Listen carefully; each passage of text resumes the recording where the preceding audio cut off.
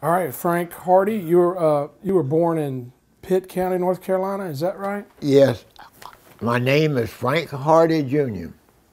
I was born August 26, 1929 in Pitt County, North Carolina, 7 miles out of Greenville, North Carolina, on a tobacco farm. Was raised on a tobacco farm where we raised tobacco, cotton, corn, and peanuts. I registered for the military September 1948 after I turned 18. And in January 1950, I received a letter to report to my draft board in September because farmers got a delay in being drafted. So I went on up to the draft board in late January or February. They took me right on in because I wanted to be a paratrooper, and you did not get drafted into the paratroopers. You had to volunteer to become a paratrooper. And they sent me on up to Raleigh a week or so later, and I was inducted into the military March 18th, 1950. From there, directly into Fort Jackson, South Carolina, where I took my first 8 weeks of infantry basic. Then after that, straight to Fort Benning, Georgia to take my jump training. And after Fort Benning jump training, I went to Fort Polk, Louisiana for my ranger training. And after that, with a 3-day delay, directly to Korea, where I was assigned to the 5th Airborne Division, but I was attached to the 378 Combat Engineers because the 5th at that time was not segregated. We got segregated later when they came back stateside. And I was assigned to the 378 Combat Engineer Company, the 36th Engineer Group, where I acted as a recon, me and a platoon of us paratroopers. See, the 378 was a leg outfit. That means they were non-jumpers. We were assigned to them as jumpers and reconnaissance. And when they got ready to go on the mountaintop to dig in an infantry outfit or to put in gun emplacements or anything, we jumped in and did a reconnaissance on it to clear it. And we were jumping on this day in 1952 and into a hornet's nest, a platoon of us, 48. Out of the 48 that jumped, only 13 of us got back. The rest of them were killed on the way down, shot. And I was hit in the side of the knee. I couldn't run. I ordered the men to get the hell over the mountain, pardon my French. And I laid down with my BAR man, which was nearby. I got his BAR, Browning automatic rifle, and its ammo. I laid down behind a rock, and I held North Koreans back while my men got over the mountaintop in the rear. And I ran out of ammunition, and they come up on me and captured me. Why they wasn't shot, God had to be in my corner. But because if I had a man in my outfit, I'd come up on after killing as many men. Now it was a confirmed kill of 127 North Korean soldiers that I killed. They just captured me. I stood up and saluted them when they got to me. I stood up and then I fell. And this Lieutenant Dormany, I think was his name, reported me as killed. So that's the way it went down. And then my mother and father, I was actually captured. I was on the death march in Korea. We never slept in the barracks, never slept in the stockade. And my mother and daddy were called to D.C. received a letter from D.C. to go to D.C. and meet with President Truman, where they were awarded the Congressional Medal of Honor in my honor, and so forth, and given my $20,000 GI insurance being dead, because I made them my sole beneficiary. But get back to while I was a prisoner, We walked, and I got to know one of the guards, Chung Leigh was his name. He was educated in Chicago, came home to visit his parents, and got drafted right into the North Korean Army. We talked about every day. He next to me, he'd walk next to me, and I was between two other prisoners for their help to get along good. And one evening I had worked something out, because I figured this is going to be my last day on earth. Cause now the reason it was called a death march is because at the end of each day, we slept on the ground, and those that couldn't keep up, this lieutenant in charge of the POWs shot your butt and rolled you in the hole and covered you up. The hole was already dug. That's why it was called a death march. I just figured that today was going to be my last day, because I wasn't keeping up that good. It took two other POWs to keep me up and going good. And so I spoke to Chung Leigh. I asked him, there was one more guard between where I was at in the column and the rear of the column. I asked Chung Leigh, could he get that guard's attention across the mountain and look at the mountain. He said, what you gonna do? He said, no, don't tell me. And he did. He eased on back, he worked himself on back to him, and got him looking at something across the valley, up the hill there somewhere, and I laid down in the bushes, which was about 4 foot high, and they walked right on by me. I got up, found me a old limb for a crutch, and got that North Star to my back, and I headed south. I topped the mountain, and looked way down yonder in the valley. I seen a light. Well, I decided I'd try and see who was around there. And all I got, I crawled down closer, got close to him, and all I ever saw in that old shack was an old mama son and old papa son. That's the way they call the old folks in Korea. So I decided to make myself known, because my knee was starting to pain me pretty bad. And I crawled down, and they took me in, doctored my knee, gave me some medication for pain, and got me back to my lines. And this was the latter part of '52. They got me to one of my outfits, and they took me back to Seoul, to the Repo and get me ready to ship. And this is something else. I took off from the Repo there in Seoul and rejoined my outfit, and we were sitting for me to jump, because I knew the area that they walked about every day. I wanted to kill that lieutenant. They caught up with me and carried me back to Seoul and shipped me home. My dad was dying when I got home. He lived 12 days. He hung on for me. He knew I wasn't dead. We buried him, and then I reported back to Fort Bragg. And the provost marshal called me in as soon as I joined. I was assigned to an outfit. I wanted to know how I was going to, he said, how you want to pay this back? I said, pay what back? He said, at $20,000 insurance. I said, buddy, let me tell you, the military is not going to tell me I got to pay it back. We will go to a civilian court. What do you mean? I said, because you got nobody, you didn't have my dog tags, all you had was a report that I was killed. You never got a body. I said, and here stands the body. I said, so you're not going to tell me I got to pay it back. So I went, joined my outfit, which was a training outfit then in Fort Bragg. I became a field first sergeant, training recruits their first 8 weeks. I received a new policy in my paperwork and never heard anything else about paying that $20,000 back. 1960, I went to Germany. I got to know General Gavin and told him I wanted to go to take a tour in Germany. So in the latter part of '53, I went to Germany. He got me on and joined. I was assigned to the 10th Special Forces in Bad Tölz, Germany, where I became a Special Force man too.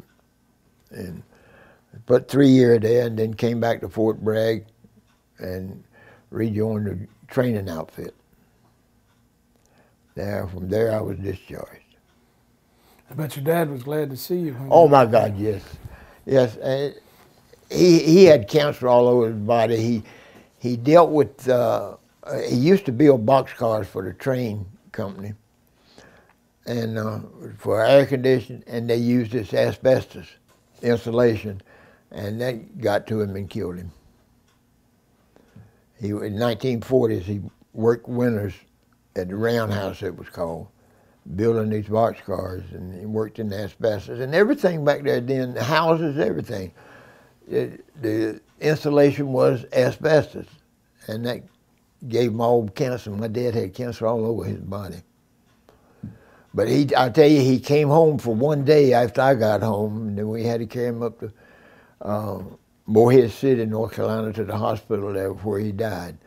But he just stood up and came home one day after I got home. He was so happy to see me. He hung on to see me because he told him, you might as well keep the money and everything. He said, because my son's not dead. And I wasn't, as we all know. As far as any veterans benefits, have you been able to I get have any? never asked Uncle Sam for one red penny. I've never asked Uncle Sam's help in anything. Now, the last 2 years, I was contacted, my buddy over here, who used to live across the street, down this street in front of the driveway. He got someone in D.C. to look it up, trying to get me some benefits. They were unsuccessful. And then I had a friend that came back every time I had a yard sale. I have little yard sales out here to help take up a little of the expense slack. He came by and he said, my dad's been working on it for 4 years trying to get help. Had been, and said he just died last month before last, something like that. He said they were waiting for him to die, and that's what I figured they've been doing with me the last 2 years. Been trying, but that's the only help I've ever asked them for. I'd never been to the military hospital for anything, or a doctor. I bought extra insurance to handle myself going to the doctor. I feel they owe me something, but I've never felt good asking the military for doing something that I call my duty. I love my country, and I'd do the same thing all over again if I had to, if I could. I'm a little out of shape now to even think about it, but I volunteered to go in to start with. I asked for what I got. I volunteered for each move, from going to take my jump training. Of course, when I enlisted for the paratroopers, but you had to take 8 weeks of infantry training. I was assigned to Fort Jackson, Tank Hill for that. But then they sent me but now the Ranger, they sent me to Fort Benning. Now my Ranger training, I had asked for that while I was in my jump training. And I got that. And then I asked for Korea after my Ranger training. So I volunteered for all of it along the way. I see that picture here. Can you tell us a little bit about that? That picture was taken just outside of Seoul in what we call the Tent City, a rest area, rear area. 1952. It was June or July. I was 21 here. August would have been my 22nd birthday. And the skull and crossbones, as everybody that's been a ranger in combat knows, that we had a little patch with skull and crossbone on it. I found this skeleton up in the mountains and brought it down and made me one realistically.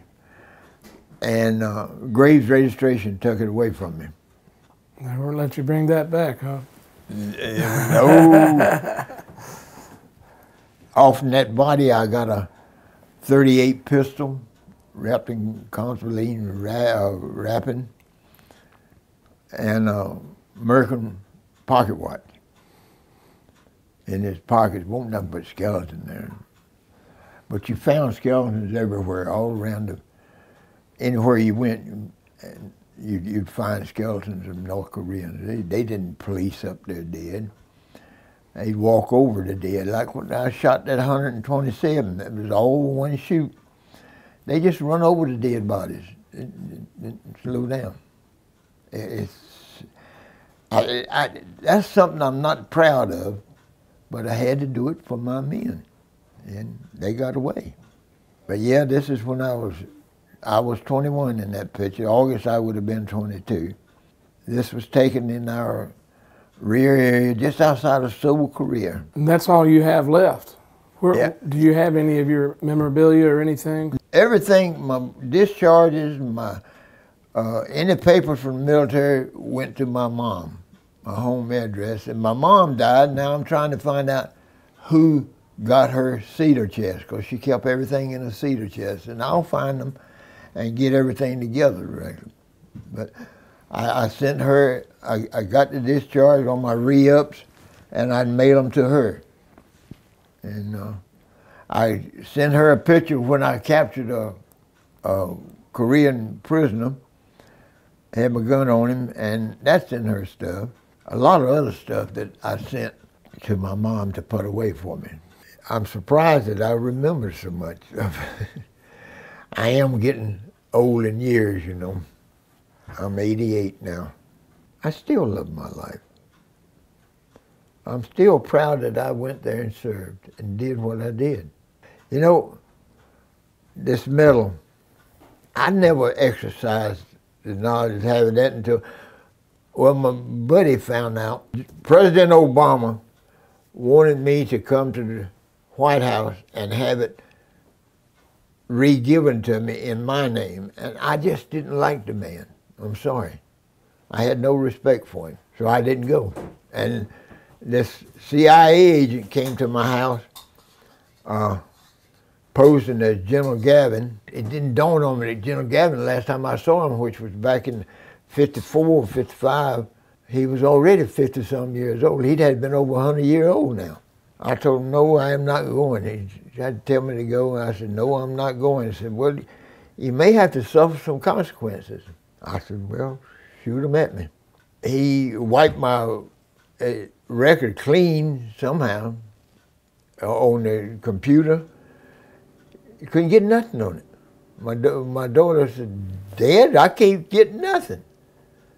And then he called me and said, how you like the consequences?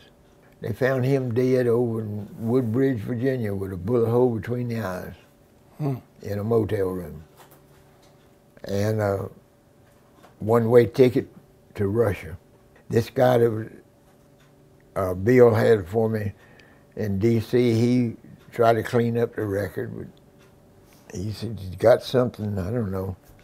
I don't know how much he got done, because I don't have a computer and I don't get on a computer. I can't see how to do nothing with it. But my military life I loved. I had intentions of, this is another part of it. I had all intentions of staying in and retiring. About 21 days before my discharge, 1960, a regimental clerk called me and said, Sergeant Hardy, I got some good news and some bad news for you. I said, well, go ahead and lay the bad news on me. He said, you're going to Cambodia. I said, what on earth for? He said, well, they're going to start up in Vietnam. You know, Vietnam wasn't going on then. And the Rangers and Special Forces are going to spearhead. I said, what about you going to ship me out with 21 days left on my before discharge? You're not going to re-up? I said, heavens no, not now. And I didn't. My buddy went, one of my buddies went. He said, Sergeant Hardy, this is going to be a piece of cake. 30 days after it started up, it's back home in a body bag. And that is what I was afraid would happen to me. I didn't have the faith that I could go back to another war and come home. I never had any doubts in Korea. I always knew I'd come home. But I did not believe I could go to another war and come back alive. So that's the reason I didn't re-up and stay in for retirement. So here I am. I did, though. I truly loved the military. I was a top-notch soldier. In 22 months in service, I was a sergeant. And I had buddies that spent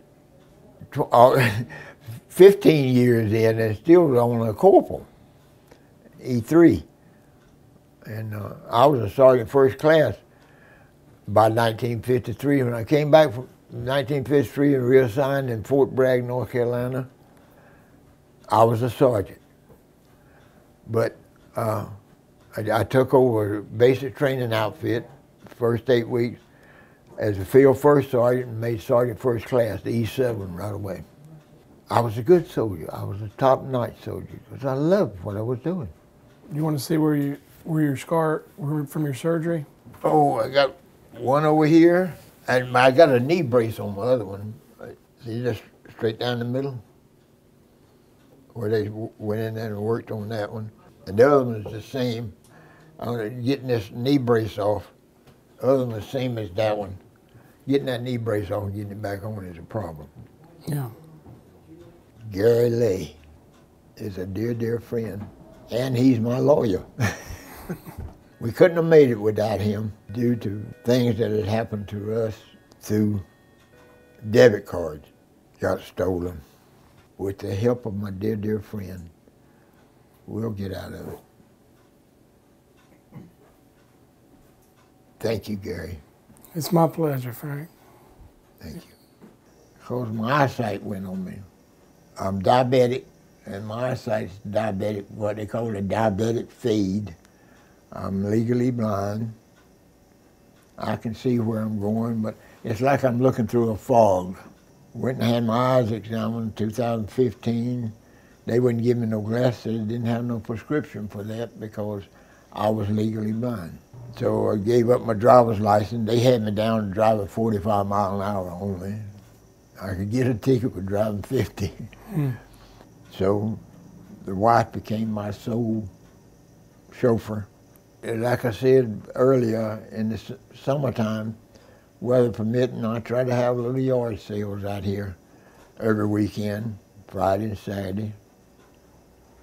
And that helps out with my cash balance. And I do pretty good at it. And people donate to me the stuff to buy, and I get furniture, got a couple of dishwashers last year who donated to me, a refrigerator, I got a freezer. I sell anything like that, a couple of bikes and a four-wheeler. That's about it. That's the life of old Frank Hardy Jr. I'm real proud of what I did. It was an honor for me to go over there and fight for my country. And may have to get right back in it with North Korea, and that's going to be a terrible war if we do, because that son that took over after his dad, he's more fanatical than his dad was, and he's dealing in nuclear. And that's, if I was president and nothing else would do, I'd drop my nuclear bomb right on where I figured, and they know where his nuclear plant is, I'm sure. They've got spies over there. Drop it on there and wipe it completely off. Dead hit him right away. That's the only way he's going to get him out. I think of the other wars we've had, and Korea was one of the worst. But I never resented going over there. I volunteered to go there. I volunteered for what I got. I asked for it. I'm not sorry a little bit. And I've met a lot of good people. Now, and whoever stole my debit card number and have used it for 2 months now and put me in a terrible jam. Now, that's what I hate, is that I fought and willing to give my life up for somebody like that.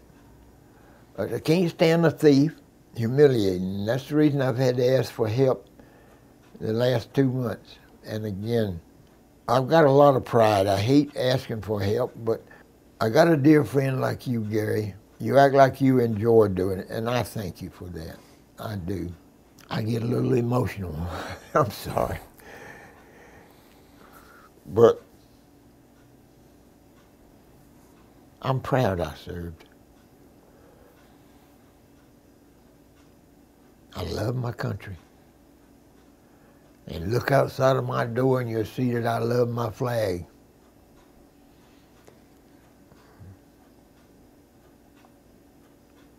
Worth dying for, in my book. So again, thank you. Thank you. Thank you.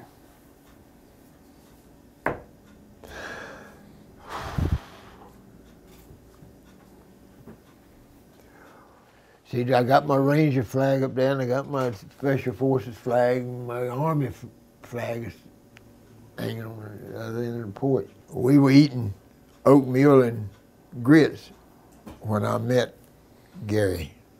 I met you. And Gary Leigh came along. I think the lady that we knew good well with DSS sent you to us. Yeah, I had asked her because we were having a food distribution surplus at the Cleveland mission where I volunteer, and I happened to ask her. I said, "Do you know anybody that needs food? We have a surplus." And she said, "Well, I just got off the phone with a friend of mine who said that they needed some food," and so I came over and met you guys and really enjoyed talking with you. My life changed then, for the better. He really brought us out of a jam. And again, Gary Leigh, thank you. Oh, you're welcome, Frank. It's my pleasure. I guess that's about it. I can't think of anything else. It's a wrap. A wrap.